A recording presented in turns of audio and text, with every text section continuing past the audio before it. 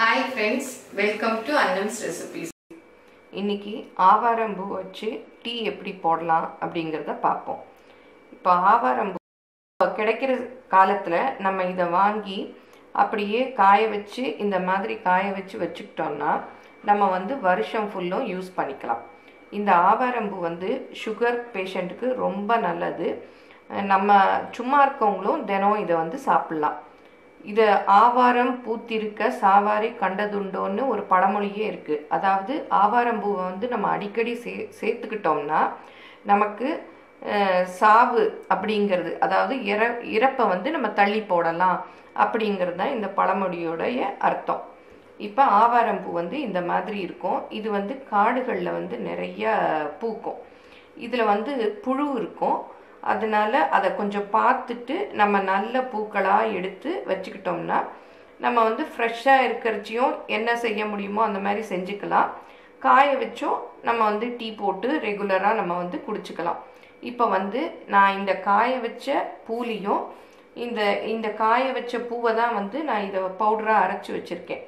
இது ரெண்டுலேயும் எப்படி டீ போடலாம் அப்படிங்கிறத இப்போ காமிக்க போகிறேன். ஃபஸ்ட்டு நம்ம இந்த காய வச்ச பூவில் எப்படி போடலாங்கிறத பார்ப்போம். இப்போ ஒரு டம்ளர் நமக்கு எவ்வளோ டீ வேணுமோ அந்த அளவுக்கு இப்போ நான் ஒரு டம்ளர் டீ போட போகிறேன். ஒரு டம்ளர் தண்ணி கொதிக்க வச்சுருக்கேன். இது நல்லா கொதிக்கிறச்ச இவ்வளோ பூ போதும், கொஞ்சம் பூ போதும் போட்டு இதை அப்படியே நல்லா கொதிக்க விட்டுறணும். இப்போ நல்லா கொதிக்க ஆரம்பிச்சிருச்சு. மளமளன்னு இந்த மாதிரி கொதிக்க விடணும். இந்த மாதிரி கொதித்த உடனே நம்ம அடுப்பை குறைச்சிடணும், இல்லை அடுப்பை ஆஃப் கூட பண்ணிடலாம். இப்போ நம்ம இதே இந்த தூளில் போடணுன்னா தண்ணி கொதிக்கிறச்ச ஒரு டீஸ்பூன் அளவு தூளை போட்டு இதே மாதிரி கொதிக்க வச்சு மூடிடணும். கொஞ்சம் செட்டில் ஆனதும் வடிகட்டி நமக்கு வேணுங்கிறத தேனோ ஏதோ ஊற்றி இது பண்ணலாம். கொதித்ததும் அப்படியே அடுப்பில் கொஞ்ச நேரம் அடுப்பை ஆஃப் பண்ணிவிட்டு கொஞ்ச நேரம் அப்படியே விட்டுறணும். ஏன்னா அப்போ தான் இந்த ஆவாரம்பூ உள்ள எக்ஸ்ட்ராக்ட் எல்லாம் இந்த தண்ணியில் இறங்கும். உடனே வடிகட்டிட்டோன்னா நமக்கு அதோடைய சத்துக்கள் எல்லாம் கிடைக்காது. இப்போ நல்லா இதுவாயிடுச்சு. நல்லா கொஞ்சம் நேரம் நான் விட்டுட்டேன், ஒரு 10 நிமிஷம் ஆயிடுச்சு. இப்போ இதை வடிகட்டிடுறோம்.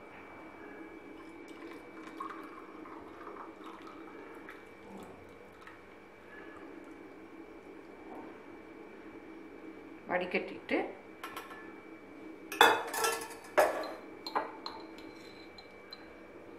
தேன் ஒரு டீஸ்பூன் அளவு நமக்கு எவ்வளோ வேணுமோ அவ்வளோ கலந்துக்கலாம். இவ்வளோ தான் கலக்கணும்னு இல்லை, நான் ஒரு டீஸ்பூன் அளவு கலக்கிறேன்.